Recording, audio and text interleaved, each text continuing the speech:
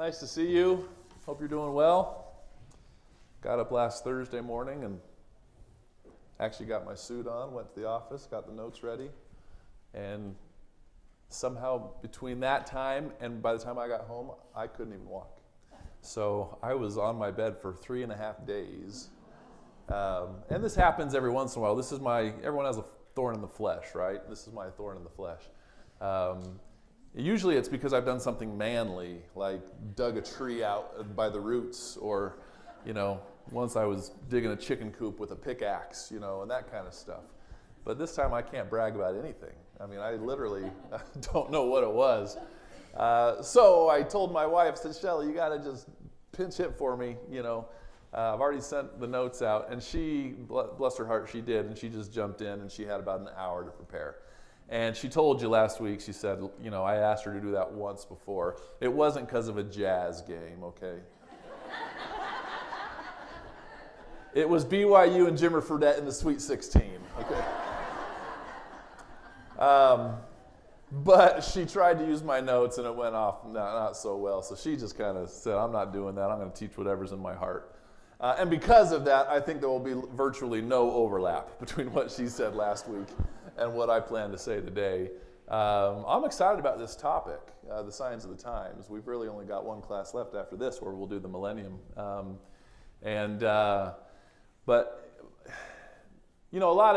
Anyway, in my preparation this week, I've just been all over the place in the scriptures, and I have no idea where we're going to go today. This is going to be really fun. But it's so rich, this doctrine, and so applicable. We do live in the last days. And the Lord made it known that He would help the elect and His covenant sons and daughters to be able to read the signs of the times. And that ought to be a great comfort to us. These are not things, his coming should not be a shock, a surprise. Of course, no man knoweth the exact hour. But the Lord has given us a great deal if we will search in the Revelations to discover what we might anticipate prior to His second coming.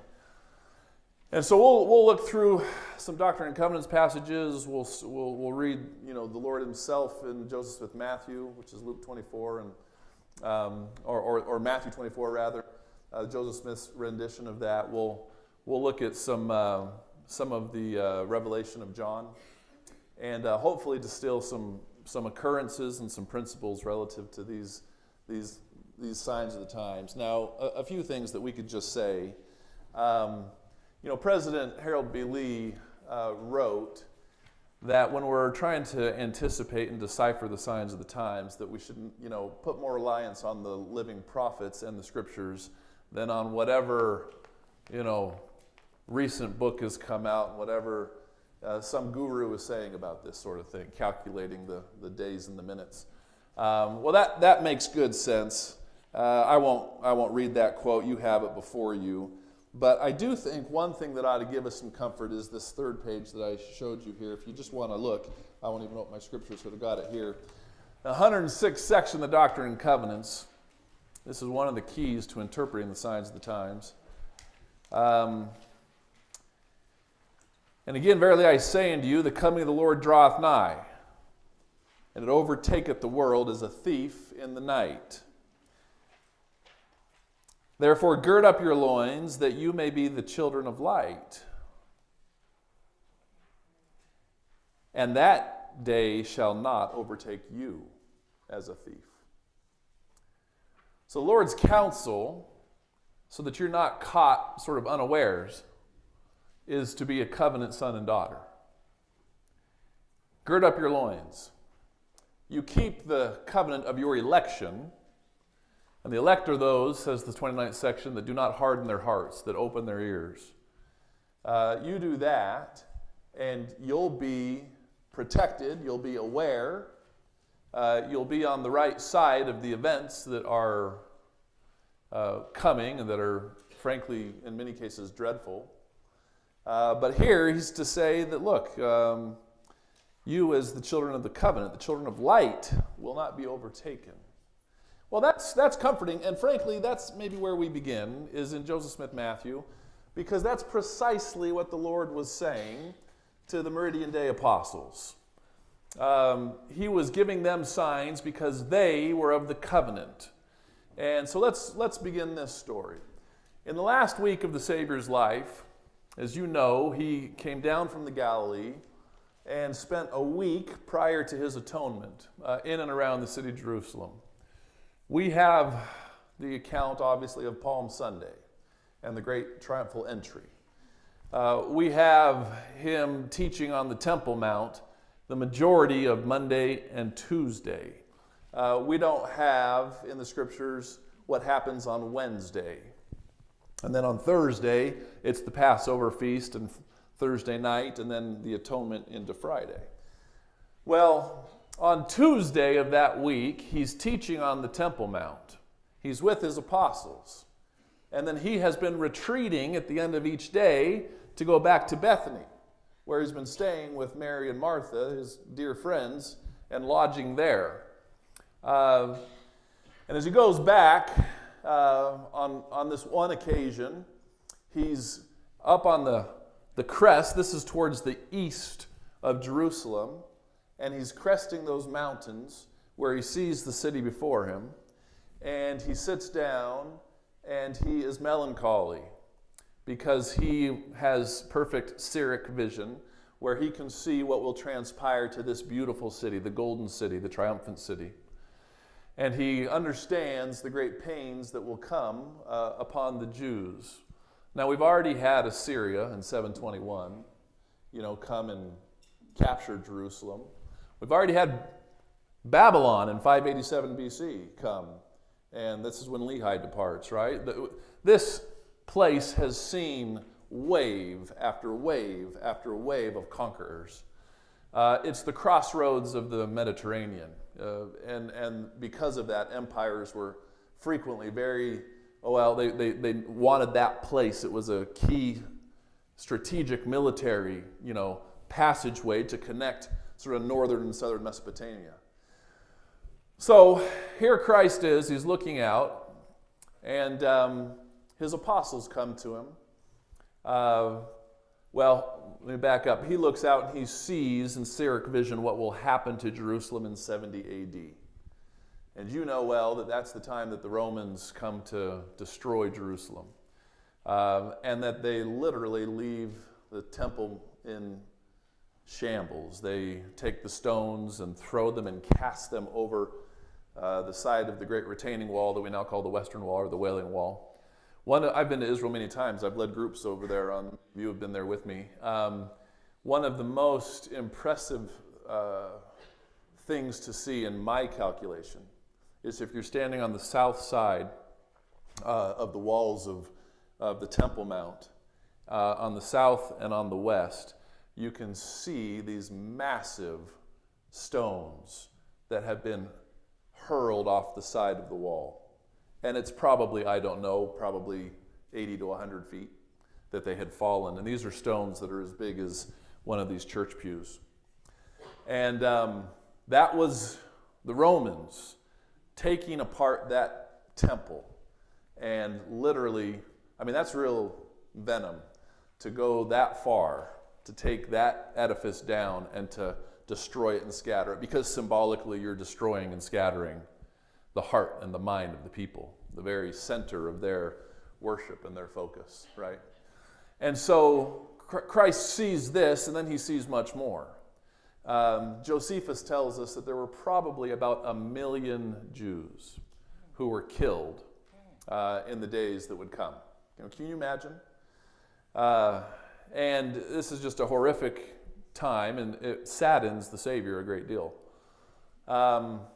Well, the apostles that day, the Lord made some reference to this on the Temple Mount, the Tuesday before he was to be killed.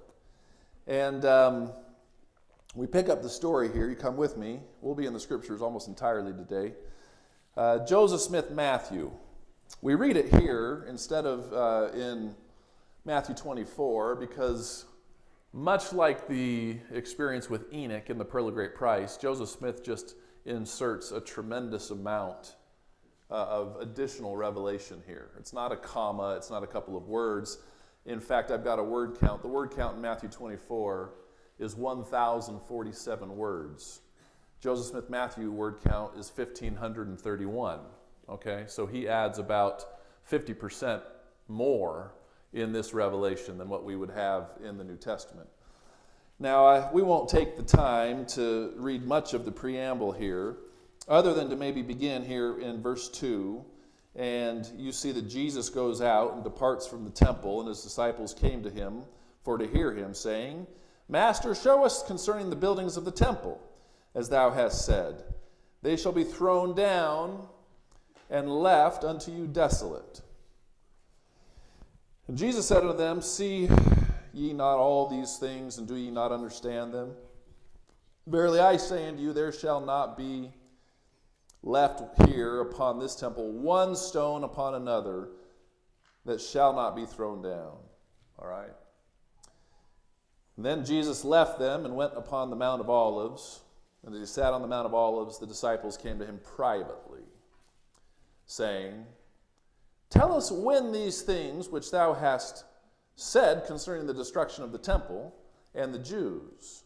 That's the first question. And now the second question. And what is the sign of thy coming and the end of the world, or the destruction of the wicked, which is the end of the world? There are two questions that are posed. The first one has to do with this destruction of the temple. And the second one has to do about, well, when are you going to come again, and when is the end of the world?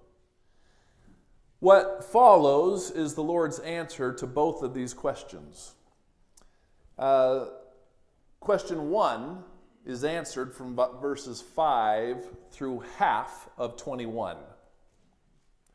Then the remainder, the second half of verse 21 through the end of the chapter, deal with the second question, what you and I would call the signs of the times. All right? One thing that the Lord does is he makes it clear that the temple is symbolic of the house of Israel. Immediately after his resurrection, in fact, there's frequent reference to the body of Christ being called a temple, and the body of Christ meaning the church. Here, Israel is represented as the stones of the temple. And so by taking in that temple and destroying it and scattering it, it's a metaphor, of course, for Israel being scattered. Now, Israel's primarily already been scattered a couple of times. So this is really a spiritual scattering. Scattering happens spiritually first. Scattering happens because of sin. Gathering happens spiritually first, and it happens because of repentance and joining the covenant, right? And so here the Savior says this scattering, this spiritual scattering, this apostasy will certainly unfold, and it'll be as scattered as the stones of this temple, and not one shall remain upon the other. And then he talks about, we'll see here, he says in verse 12, well, let's actually do a little bit more here. He says, many false Christs were come in 6 and 7, and false prophets in verse 9.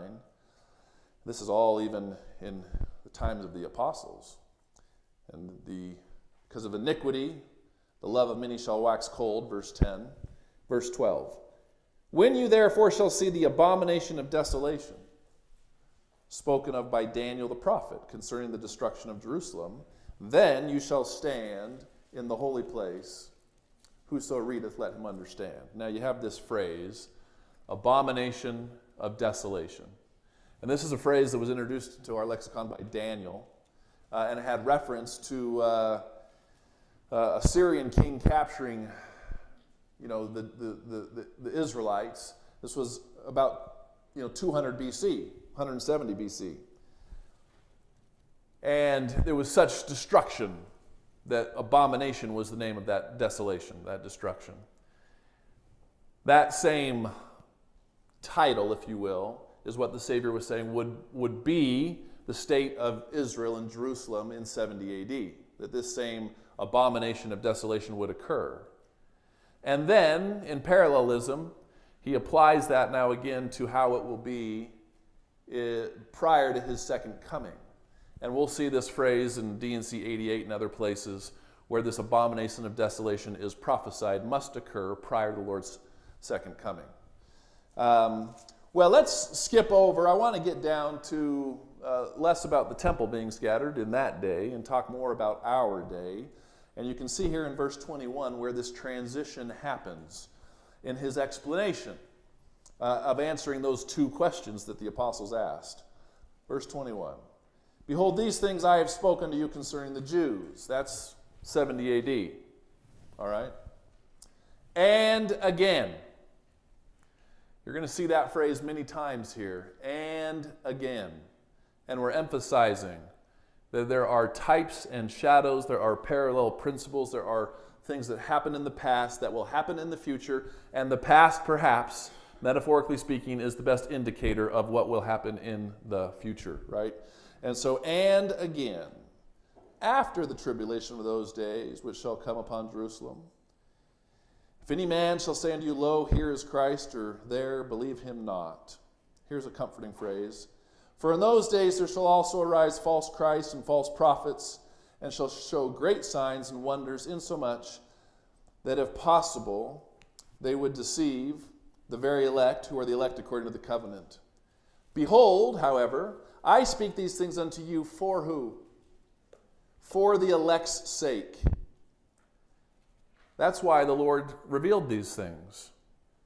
He revealed the signs of the times, not for the wicked, but for the righteous.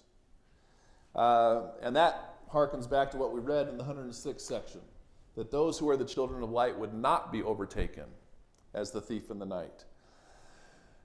Well, there shall in that day be wars and rumors of wars.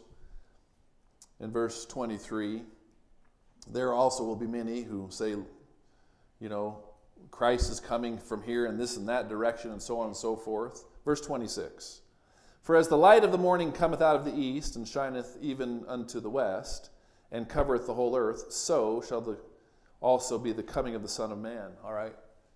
It's not going to be a private affair. It's going to be a very, very public affair. Everyone's going to know it. Just as the sun rises in the east, we all see it and we can feel it and we acknowledge it. It goes hand in glove with the concept of every knee, you know, must bow and every tongue confess, because it's just that plain obvious. Well, there have to be a couple of things that happen before he comes as the light from the east. Verse 27, the Lord says himself, and now I show unto you a parable. Behold, wheresoever the carcass is, there will the eagles be gathered together. For so likewise shall mine elect be gathered from the four quarters of the earth. Now you have a little bit of a strange metaphor here, symbol. The carcass. And when the carcass of the animal is out in the wilderness, what happens? Well, the vultures start coming. The predators start coming. Now, I don't want you to be offended when I tell you that the carcass is the church. All right? And Israel are the eagles. So here's the carcass, which equals the church. And it's in the wilderness. And all these eagles are flying around. And when they see the carcass, they will begin to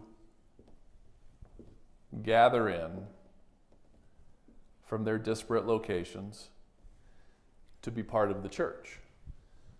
What he's saying is that before I come again, my kingdom will be established and I will begin to once again gather in Israel.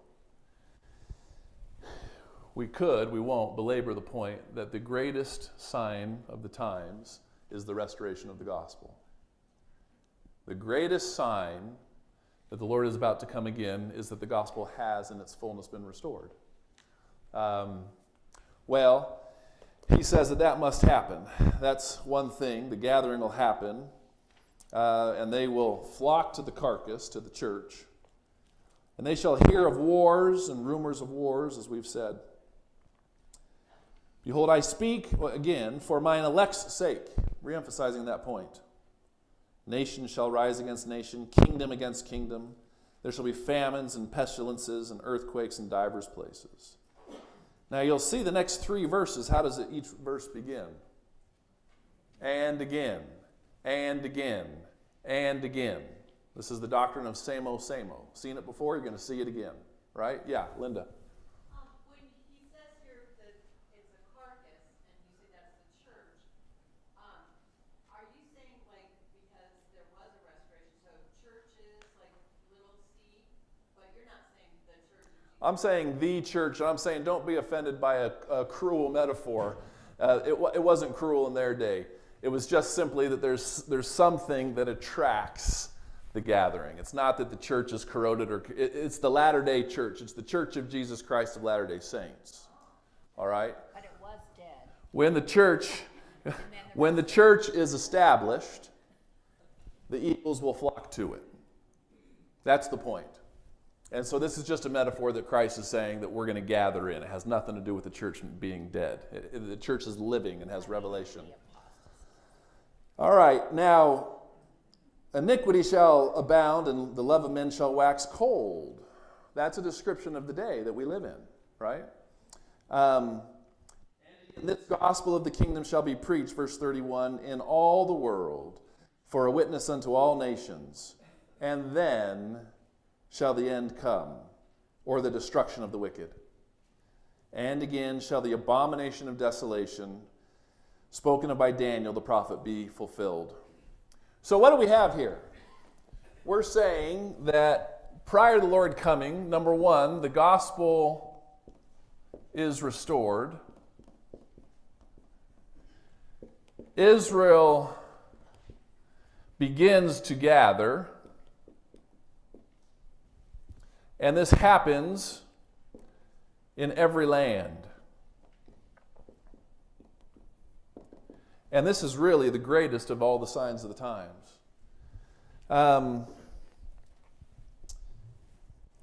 Now we get into some of the events that will transpire prior to his second coming. And I think we might move over here from well, let's read it quickly here, and then we'll go to D&C 45. And immediately after the tribulation of those days, so this abomination of desolation, this destruction that is yet future, spoken of by Daniel, then the sun shall be darkened, and the moon shall not give her light, and the stars shall fall from heaven, and the powers of heaven shall be shaken. Verily I say unto you, this generation in which these things shall be shown shall not pass away until all that I have told you shall be fulfilled. Although the days will come that heaven and earth shall pass away.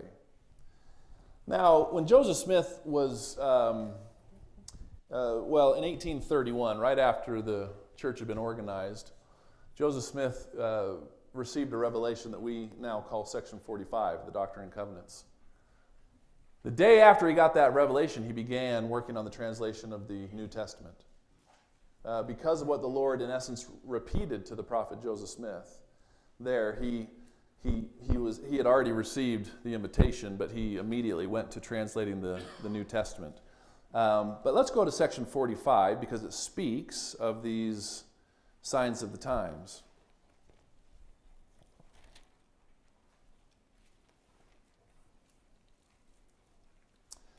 And this language here really begins in verse 16. And it goes through, goodness, really almost the end of the chapter. I think there's a few things that we could maybe pick up here. Beginning halfway through 16, this is the Lord speaking of his sermon that he gave to the apostles that we have in Joseph Smith Matthew. Repeating that, he says, as ye have asked of me concerning the signs of my coming, in the day that I shall come in my glory in the clouds of heaven, to fulfill the promise that I've made to your fathers. Then certain things will happen. You can see in verse 20, he has that temple imagery. In verse 22 or 21, he talks about the desolation again that we've spoken of. And then you get into this concept. Let's pick this up here in verse 23. And in this ye shall say truly, for so it is, but these things which I have told you shall not pass away until all shall be fulfilled. And this I have told you concerning Jerusalem. And when that day shall come, shall a remnant be scattered among all nations. Now he's speaking of Jerusalem. He's speaking of the Jews. He's speaking, you could say the house of Israel, but he's really talking about the Jewish nation. He's saying that they would be scattered everywhere, but that there would be remnants of the Jews scattered throughout the nations. Maybe a little bit in Russia, maybe a little bit in Germany, maybe a little bit in Bulgaria and Romania. But they're scattered, and there's a remnant of them among all nations. In Argentina. Okay. And I've got an Argentinian expert here saying that they're in Argentina. But they shall be gathered again, and they shall remain until the times of the Gentiles be fulfilled. Now we have this interesting phrase. We have this interesting phrase that you'll see consistently through various revelations about the times of the Gentiles. And the question is, brothers and sisters, what does that phrase mean? What does the phrase mean, the times of the Gentiles? What period is this? Yeah. Aren't we considered Gentiles before we're baptized? Yeah, the question is, are we considered Gentiles prior to being baptized? Yes. And, in a manner of speaking, in the language of the Book of Mormon, you're still a Gentile because you're not from Judah and Jerusalem. So we speak about this in terms of a spiritual lineage, and we speak about this as a nationalistic issue. And we've got to, depending on the context of the passage, be able to decipher which one he's speaking of. But you have this term that there is a period of time called the times of the Gentiles. That time began immediately after Christ's death. You'll recognize from Acts chapter 10, the story of Peter and Cornelius, remember? And how the Lord now says, Peter, take the gospel to all the nations of the Gentiles. And that was in effect saying, we're not going to focus our proselyting effort simply on the house of Israel.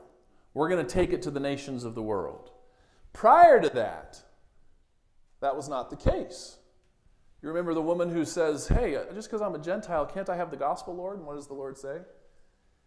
We do not give that which is meat for dogs.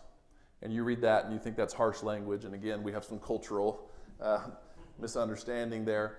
But he was basically saying that the gospel went forth on a priority basis. And at one point in time, it was just to the house of Israel. But after he departed, Peter, the president of the church, is commanded, given that beautiful vision of the sheet that comes down from heaven and it's opened up and there's all sorts of animals in there, those of a clean and an unclean hoof, right? And he's saying, you take the gospel to the world. And this is the beginning of the times of the Gentiles. Yes, Bill? I'm a little confused. When you say Gentiles, and then you say the house of Israel, you kept saying the house of Israel. The house of Israel is the offspring of Jacob. And I, being from Ephraim, I'm of the house of Israel. Am I a Gentile, or am I a full member? You are, Bill, you are an Israelite and a Gentile. That's what I said, yeah. You are an Israelite. You are an Israelite in the fact that you have Abraham as your grandfather. And this is Abraham 2 that talks about the literal seed of Abraham are those who are gathered in, and we carry the message to the end of the earth. So that is correct. And you are a Gentile because you belong to the Gentile nations of the world from Judah's perspective. You're not part of the nation of Israel. You're part of the house and the lineage and the spiritual house of Israel, but you're not part, you don't have a passport that says Jerusalem. And that's what Nephi is really, that's what I'm saying. So when we talk about the times of the Gentiles, we were talking about the times from Acts chapter 10 when the Lord said, you take the gospel, not only to the Jews, but you take it to everybody. And we're still in the time of the Gentiles now. We're still where the gospel is being preached in all the nations of the world. Joseph Fielding Smith talks about this. Isn't that regarding the scripture, the first shall be last and the last shall be Yes, yes. It's the first shall be last and the last shall be first. The gospel was taken first to the Jews, and they will be the last to receive it prior to the Lord coming. He'll literally put his foot on the Mount of Olives, and then they will begin to accept.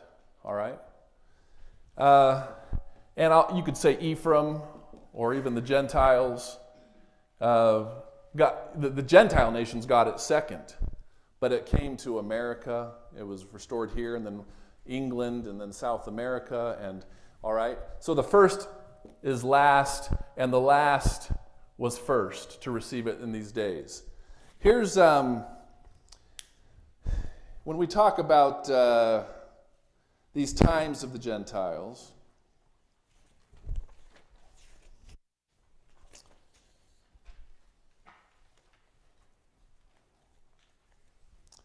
When is that time up? Well, it's when once again the gospel is being taken deliberately to the Jews and they're receiving it in great order, in great numbers. George Q. Morris, the Quorum of the 12, said, I think perhaps we may well now continue saying that the Jews are going to gather together to Jerusalem. I think now we might say that they have gathered. The ultimate return will come later as they develop this land and are joined by others. What he was saying is that the nation of Israel was once again being brought together.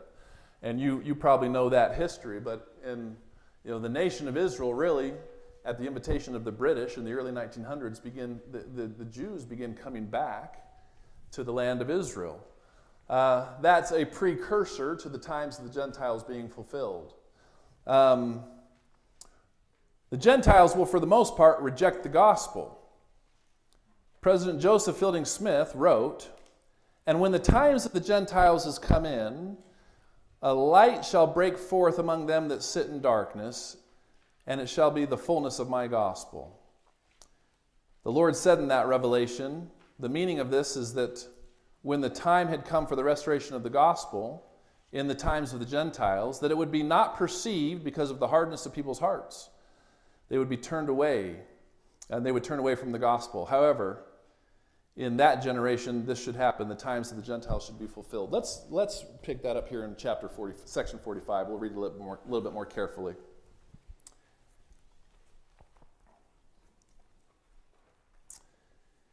In this last days, there will be wars and rumors of wars, as we've mentioned. Verse 27, the love of men shall wax cold, and iniquity shall abound. And when the times of the Gentiles is come in, a light shall break forth among them that sit in darkness, and it shall be the fullness of my gospel. So what's the sign that we're in the times of the Gentiles in these last days? That there's a light that breaks forth. What's that light? The gospel. The restoration. That happens. But does that mean that it will be uniformly accepted and received? Verse 29, but they, meaning the Gentiles, receive it not. For they perceive not the light, and they turn their hearts from me because of the precepts of men. And in that generation shall the times of the Gentiles be fulfilled. So, the gospel light breaks forth, Some of those eagles gather to the carcass, come to the church. But by and large, because of the precepts of men, there are many, many, many of the Gentiles who do not accept the light that breaks forth, right? Well, we live in that day. Church of Jesus Christ Latter-day Saints has about 16.5 million people. I think it's 0.2% of the Earth's population. There's a great deal of work left to be done, quite clearly. This was foreseen by Nephi. You'll see this in 2 Nephi 14. Yes. Is it true that there are a lot of the members of the church who are falling away now? Maureen asks, is it true that there are a lot of the members of the church who are falling away now? And yes, that is true. It's not just Latter-day Saints. There's been a great secularization that's happening in America and in Western culture at large. In fact, 1 of 3 Protestants in the last 20 years has left their faith. So, that's 7 million Protestants in the 3 major Protestant denominations. That's a tremendous fall off. We just had a very interesting fireside the other night in the Second Ward where Josh Coates, who founded the B.H. Roberts Foundation, is doing a lot of research on this and had a lot of statistical data that I found very, very interesting. But this is something that we're struggling with in Christianity and in religion at large. So the answer to your question is, we are still growing as a church, which is actually pretty phenomenal given what I just told you about the Protestant denomination, isn't it? In the last 10 plus years, we added 600,000 members in the United States, where the same time period you saw a dramatic decrease among some of the other evangelical and Protestant denominations. That in and of itself, I think, is a miracle. But times are challenging. It's exactly what the Lord's talking about. Because of the precepts of men, you will see many who fall away. I was going to go to 1 Nephi 14. And this is just a great verse to keep in mind. 1 Nephi, this is Nephi who's seeing a remarkable vision. Remember, he had seen the pilgrims, and he saw the revolutionary soldiers, and he saw the establishment of America, and he saw the Book of Mormon coming forth, and Joseph Smith, and so on and so forth. Then he says in verse 12, and it came to pass that I beheld the church of the Lamb of God. 1 Nephi 14, verse 12. And its numbers were few. Why? Because of the wickedness and the abominations of the whore who sat upon many waters. Nevertheless, I beheld that the church of the Lamb, who were the saints of God, were also upon all the face of the earth. And their dominions, what would their dominions be, brothers and sisters? Their wards and their branches, their churches and their temples, their boundaries of stewardship. Their dominions were upon the face of the earth. And their dominions upon the face of the earth were small because of the wickedness of the great whore whom I saw. All right? So, that's where we are. Now, there will come a day where that changes dramatically, but that's going to be millennial. That'll be millennial. When you see now that the majority of nations and cities gathered to the covenant. Let's, we were back in section 45.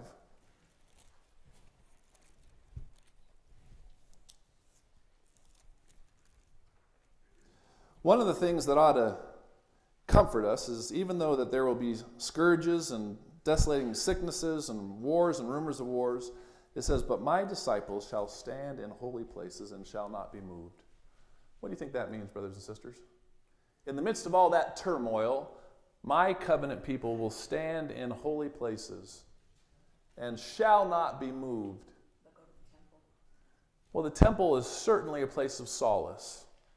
There's protection in the covenants of the house of the Lord. Yeah, Glenn? The home. Absolutely, the home will be a refuge. It'll be a refuge to the spiritual and the temporal warfare that's all around us. Church supports the home. Sometimes we got a little backwards, like the church is responsible for everything, all of our teaching and doctrine and everything else. But the phraseology has changed to church supports it. That's right. If you couldn't hear, the comment was that, hey, the church is here to support the home and the family, not the other way around. Really, the church is the scaffolding. Right? Yeah, Linda? And whether or not our homes are still standing, which, fortunately they are right now, but we'll have that peace that passes all understanding in our hearts, and the fact that we have made these covenants, Yes. and all of that will be what we can stand firm with. That's a great point. All carnage could be breaking loose on every side, and you could be at peace. It's interesting. I was in Lower Manhattan on 9/11. I worked on Wall Street when the Twin Towers came tumbling down, and I saw the smoke and the fire and witnessed all of that. And it's a long story, I won't take time to tell, but I ran up to our bishop's home in Midtown Manhattan, Joan, your son-in-law, Dave Buckner, and Dave asked me how I could be, and I just felt peace. We were doing a calling tree to call everybody in the Elders Quorum and the Relief Society and the ward and making sure everyone was okay. And Bishop Buckner asked me how I could feel so much peace. And I did. I felt peace in the midst of this great calamity. I think it has something to do with we can stand in holy places. You can have perspective and peace in the midst of great turmoil around us because you know that the Lord's in charge. And He'll protect you, He'll guide you, He'll comfort you, He will vanquish every foe, right? Well, section 45 is one of those sections that talk about some of these signs of the times, but let's change gears, let's change dispensations, and let's go to one concept here, and I've got this one in your notes. The question always is, well, when's the Lord going to come? Are we there? Is this going to happen in 10 years, 20 years, 30 years? Of course, the answer is, I have no idea. But the Lord gives us these signs to read the tea leaves. And in fact, He does that very deliberately. You think about the metaphors that He uses when He teaches about the signs of the second coming. One is a fig tree with leaves indicating that fruit is about to come. There's an indication of what's going to happen. Another one is a woman in travail. So you might not know the minute she's going to give birth, but you know we're getting close. Right? Well, I'm going to take you in 1 minute, Ophelia. Another one is the Son of Man who comes as the rising of the sun in the east. And then another one is the thief that comes in the night. But many of those metaphors, he's saying there are preparatory indications that you'll be able to tell. So Ophelia, where I was going is this page, that one. I don't think I marked these, I'm sorry, brothers and sisters, but it's got the blue arrows on it, if you want to go there. As I said earlier, the Lord frequently says the greatest sign that we're in the last days, the greatest sign of the times, is that the gospel has been restored and that Israel is being gathered in. But there's some nuance to how that process must ultimately happen prior to the Lord coming again. And I've outlined here for you, in my estimation, what some of those, if you're going to look at a filter of the way that the gospel has to be preached, must happen prior to the Lord coming again, all right? Revelation 14 says that, hey, the restored gospel will go to every nation, kindred, tongue, and people. So we know that the gospel has got to go to every nation, kindred, tongue, and people. Well, now let's narrow the filter a little bit. D&C 90 says that every man will hear the gospel in his own tongue. So we go to every nation, and they hear it in their own tongue. And so we send missionaries down to the MTC, and we teach them things like Swahili and Mandarin Chinese. All right? And that's all well and good. And we send them across the world to teach them in a tongue that they can understand natively to themselves. Well, we haven't taught the gospel in every language. Haven't taught them in every man in his own tongue. But let's take that filter one more level. Alma 29. The Lord doth grant unto all nations of their own nation and tongue to teach his word. What's the difference? What's the distinction there? They are being taught of their own nation. That's why the Filipinos go to the Philippines. That's right. That's right. That's why the Filipinos go to the Philippines and the Taiwanese go to Taiwan. And I just told you about the missionaries from the Wasatch Front going to the MTC so they could go to Africa and teach in Swahili. But I think there's a little bit more nuance here that would suggest that people must hear the gospel in their own tongue of people from their own nation. Now, part of that may be that you send a missionary there and they baptize a young man who's now in his young 30s, and he's called as the stake president or the mission president after being in the church for 2 years. And you have this beautiful African or South American who's got 3 years in the church, and he's now, and he and his wife are leading and teaching, and okay, well, that certainly applies. We read 1 Nephi 14:12 that said the saints on the earth would be few, but they would be upon all the face of the earth, and they would have dominions. So you would expect to see temples cropping up all over the land, and that hasn't happened yet. Oh, wait. I forgot. We've got about 300, I think, that have been announced or built. And President Nelson has done well over 100 in his short 4 years of his ministry announced. And you got them in places like Shanghai being developed, and you've got them in places like India and the Middle East, Abu Dhabi, isn't it? Yeah, Dubai. Just remarkable what's happening, so that the Lord's dominions will be across the face of the earth. And now, what this really means is that people in every land will have access to the covenants. Not that there's a temple in every city, but that they can go, and that they can make it there. President Nelson keeps saying, we're going to take the temples to the people. We're not going to bring the people to the temple. We're going to take the temples to the people. And so we're going to modify the way they're constructed. And we're not going to do 50,000 square foot, really expensive. We're going to do a 6,000 to 9,000 square foot model that are modularly constructed and they can be transported where there's no, in whole or in part, where there's components, because they may not have a manufacturing force or the raw materials in Central America where this needs to go.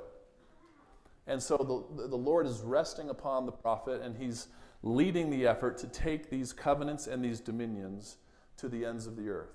Yes? You've seen the YouTube video that shows the United States in a timeline, and little black lights where all the temples are built, and then all of a sudden in the last 20 years or so, 15, 20 years, it's like an explosion all over the world. It's amazing to watch it. If you couldn't hear the comment, it was that there's a YouTube video, which no, I have not seen, but it shows a timeline of the temples being developed over the last 175 years, and then how that effectively just kind of explodes in the last 20 years, right? And will continue.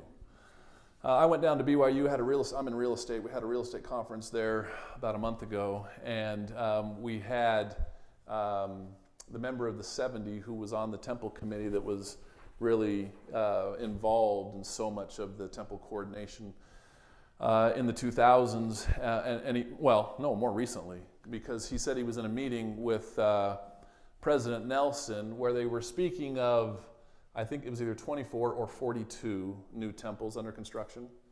And President Nelson said, a little under his breath, but that the brethren could hear, he says, we need to add a zero to that number. You get the point. Well, now let's go to something else. Let's repeat what we've said. The gospel will go to every nation, kindred, tongue, and people. Everyone will hear the gospel in their own tongue. And they will hear it from people from their own nation. Right? And their dominions will be ubiquitously available throughout the world. Prior to the Lord coming again. Now I'm going to take you here, I'm going to stop there and transfer over to the Apocalypse of John. Go to the book of Revelation, and let's read about some of the signs of the times here. We'll begin in Revelation chapter 6. And you'll recall in this chapter that John is seeing a book that is sealed with 7 seals. And each one of those seals is representative of 1,000 years of the earth's temporal history. And he rehearses what will happen in those 1,000-year periods, right? And each of them is identified as a seal. And then we get to the 6th seal, which is the day that we live in. The events of the 7th seal are what primarily occupy the remainder of the book of Revelation. Most of it is millennial. But we can identify in these chapters a few of the items that must, according to John, occur prior to the Lord's second coming. And they're here in Revelation 6 and 7. We begin in verse 12. And I beheld when he had opened the 6th seal, and lo, there was a great earthquake. And the sun became black as sackcloth of hair, and the moon became as blood. Now that same thing is rehearsed to the prophet Joseph Smith in several places in the Doctrine and Covenants. And the earth and the stars of heaven fell unto the earth, even as the fig tree casteth her untimely figs, when she is shaken of a mighty wind. And the heaven departed as a scroll, when it is rolled together, and every mountain and island were moved out of their places. And the kings of the earth, and the great men, and the rich men, and the chief captains, and the mighty men, and every bondman and every freeman hid themselves in the dens and the rocks of the mountains. Well, Victor Ludlow talks about 3 great things that happened in the 6th seal, one of them being a great earthquake. There are those who think, well, gosh, we had a big earthquake in the 1800s in China. I think what John was seeing was much larger than that. I think that, this is my opinion, this is yet future. And that there will be, it will be so dramatic that the kings of the earth, the rich men and the great men, will hide themselves in the rocks of the mountains, okay? You go into chapter 7, and after these things, I saw 4 angels standing on 4 corners of the earth, holding the 4 winds of the earth. And the wind should not blow upon the earth, nor the sea, nor on any tree. And I saw another angel ascending out of the east, having the seal of the living God, and he cried with a loud voice to the 4 angels to whom it was given to hurt the earth and the sea, saying, don't hurt it yet. Don't you go down and destroy the earth yet. Hurt not the earth, neither the sea, nor the trees, till we have sealed the servants of our God in their foreheads. This must happen in the 6th seal. The way this works is the 7th seal is opened, and after the 7th seal is opened, the Lord comes in his glory. All right? So we've still got to do a lot of work before the 7th seal is open. And one of those things is that the servants of God will be sealed in their foreheads, and you and I need to explore what that means. What you'll see in the next several verses is effectively John saying that you would have the servants of God sealed, and he says there would be 12,000 of every tribe. And so you get this is where you get that 144,000 is 12 times 12. Well, the whole book of John is done in a metaphorical sense, and many of the numbers are not intended to be literal, but they are to imply certain things. First of all, what is 12? 12 is a number that is a number of the house of Israel. It's a number of testimony, all right? And to emphasize the importance of this, we're going to square it. And then to further dramatize it, we're going to multiply it by 1,000. And John is saying there will be witnesses, there will be covenant keepers in every tribe. And they collectively will be this 144,000. Now, whether that means there's exactly 12,000 from Gad and from Asher and Naphtali and Zebulun, no, I don't think that's the point. The point is that there are great hosts of testimony-filled, covenant-keeping kings and priests who are sealed in their forehead. And what does that mean? Let's go to the commentary on that in section 77 of the Doctrine and Covenants, where the brethren were sitting around asking Joseph what these verses meant. And he got very deliberate with them, very specific.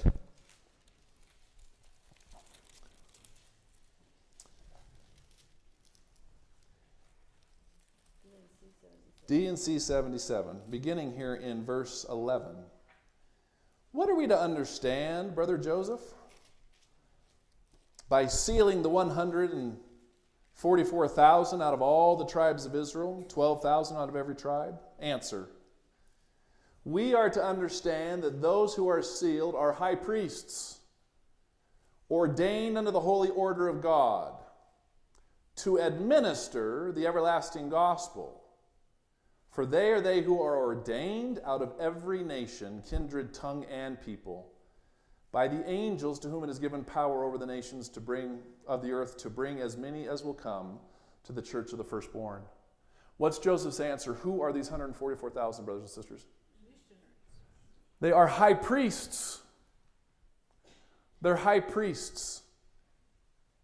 Obviously, this includes their wives. And they go forth, they are ordained after the holy order of the Son of God, the Melchizedek priesthood, to do what? To administer the gospel. Well, how do you administer the gospel? Well, you do that by missionary work, but you certainly do that by other means. You do that by literally bringing a brother or a sister into the walls of the temple and performing on, for them the ordinances of the covenant. Let's find, it's not in your notes, I have a few secret notes. Joseph Smith said this: "For destroying angels holding power over the four quarters of the earth until the servants of God are sealed in their foreheads, which signifies sealing the blessing upon their heads, meaning the everlasting covenant, thereby making their calling and election sure." All right? Well, that's pretty... What's the reference? The reference is the teachings of the prophet Joseph Smith, page 321. So Joseph Smith takes that 144 to mean literally the people who have received, their temple covenants and ultimately have calling and election made sure. And then if you marry this quote with what we just read in section 77, they are to administer the gospel. So what are we saying here, brothers and sisters? Well, I don't know that you have to have 12,000 of every tribe, but you've got to have some. And they've got to be a number here. Throughout all the nations of the earth. Throughout all the nations of the earth. And they come forth out of every nation, kindred, tongue, and people. And they're administering from those nations, is what the Revelation says. So yes, there have been many who've gone on to the spirit world. But I think we're talking about those who come out of the nations. And that's work that's yet ahead. We've still got a lot of gathering to do, don't we? Bruce R. McConkie says, John here sees 144 of these kings and priests, 12,000 from each tribe, converted, baptized, endowed, married for eternity, and finally sealed up unto eternal life, having their calling and election made sure. Well, that, according to John, happens in the 6th seal. That happens before the second coming.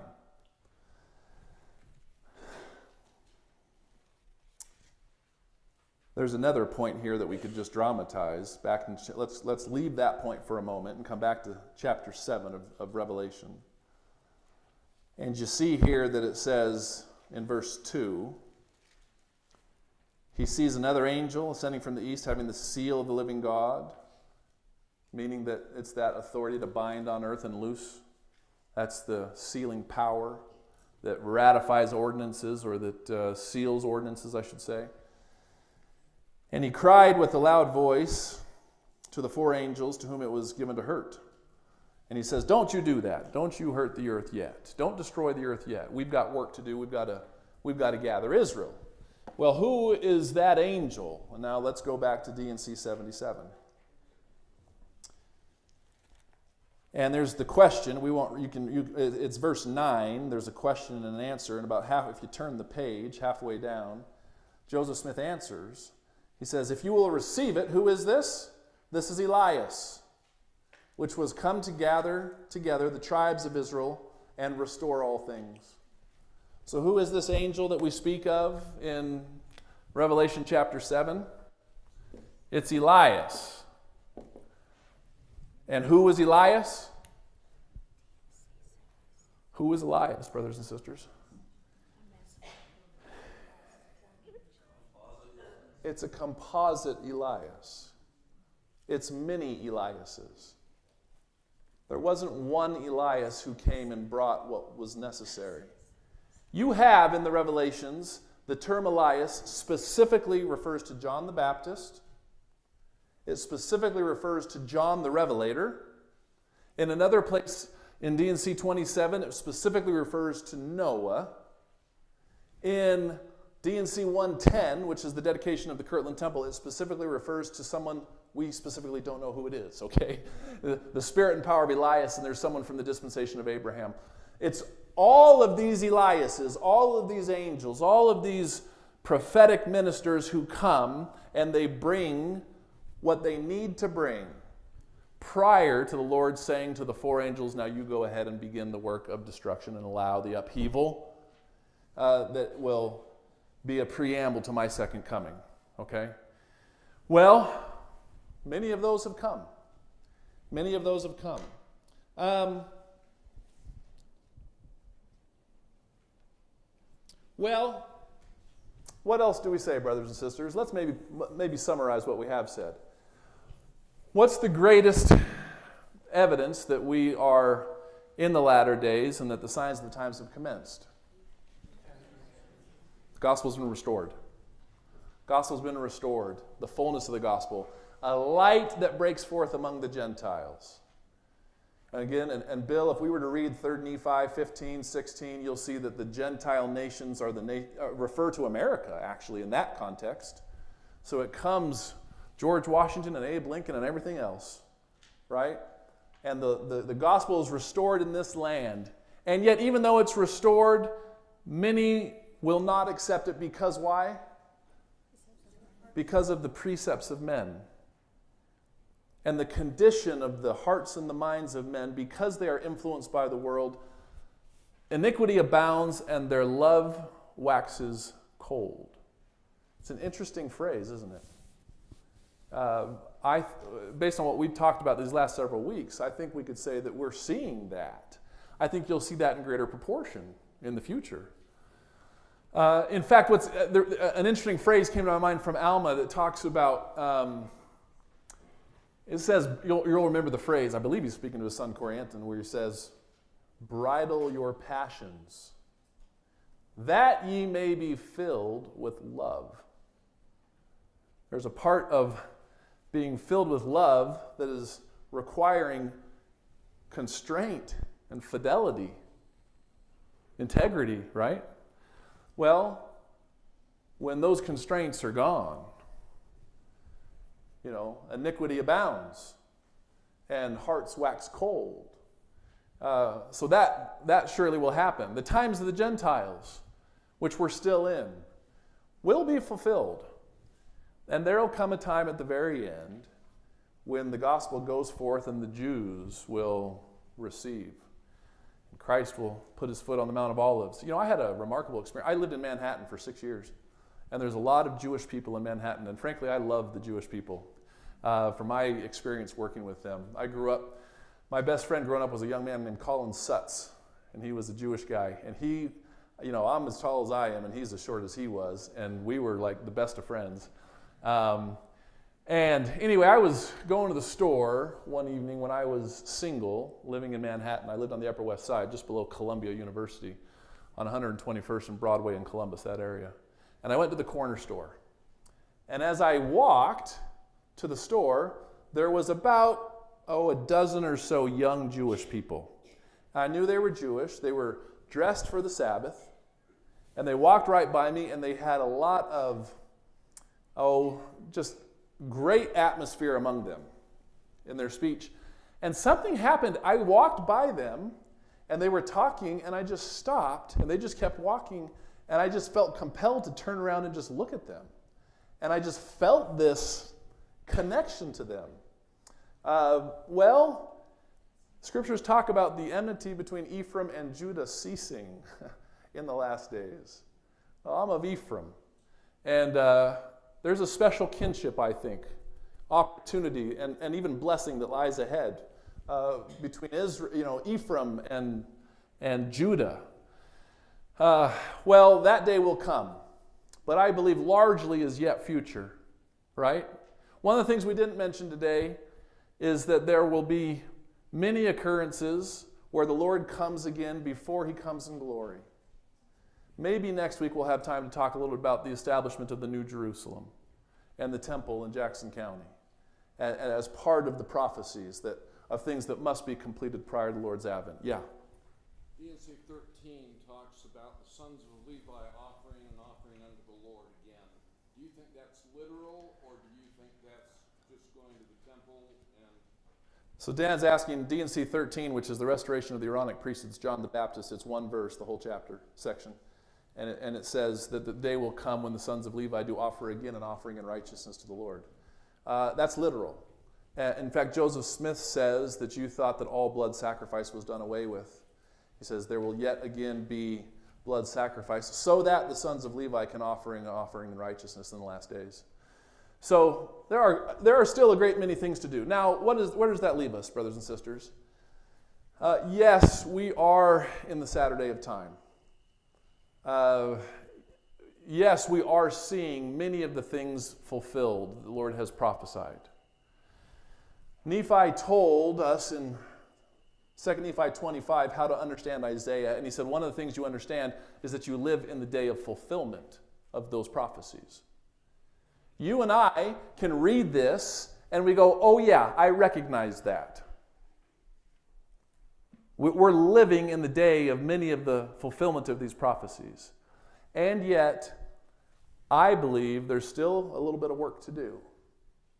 I think we've got to have those high priests from every nation speaking in their own tongue, administering the gospel.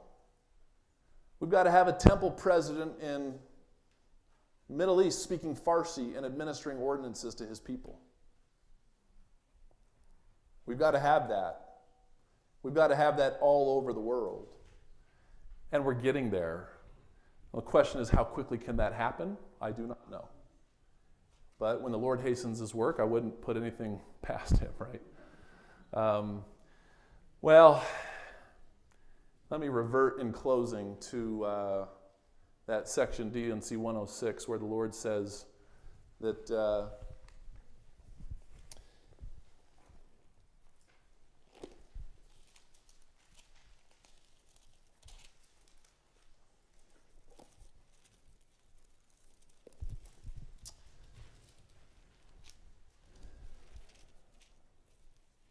verse 3, speaking of war and cowardry, but having an application to you and I, we ought to devote our whole time to this high and holy calling, being members of this church, which I now give unto him, seeking diligently that the kingdom of heaven and its righteousness and all things necessary shall be added unto thereunto. For the laborer is worthy of his hire. And again, verily I say unto you, the coming of the Lord draweth nigh, and it overtaketh the world as a thief in the night. So what do? We gird up our loins. We get ready. We prepare ourselves. We lay up in store. We fill our lamps so that they're not empty when the bridegroom comes. We dress ourselves appropriately, as was taught in conference, so at the wedding feast we feel comfortable in the company of the wedding party. Beautiful temple symbolism. We wear the robes of righteousness. We qualify ourselves for the covenants. We stay securely on the path. We do all that we can to love and encourage and sponsor others along that path. And yet when we don't have every desire of our heart, as we talked about a few weeks ago, we put it in the Lord's hand and we put trust that He'll continue to gather. And when He comes down, like in Jacob 5, and works alongside the servants of the vineyard, there will be a great harvest with His compassion and His love and His mercy, His capability to harvest in Israel. Well, what do? You gird up your loins that you may be the children of light. And that day shall not overtake you as a thief. That's the promise and the blessing of the Lord. You will not be left in the darkness and have a thief overcome and overtake you. You'll be protected by the master of the house, who ought to be and is the Lord Jesus Christ. Well, thanks for being here today. Next week, we will focus on the millennium and the second coming. And maybe that's a lot for 1 hour, but we'll see what we do. Brothers and sisters, I have every confidence that the gospel has been restored. I have every confidence that Joseph Smith saw what he said he saw, and that every right, privilege, and power that he spoke of has in fact been restored, and that today we operate under a system of authority where the Lord has His approbation upon this kingdom. And I have every confidence that the Lord will support this kingdom as we go forth to continue to gather in and to take this gospel to every nation, kindred, tongue, and people. I have every hope in that, and I know that it's true, and I say that in the name of Jesus Christ. Amen.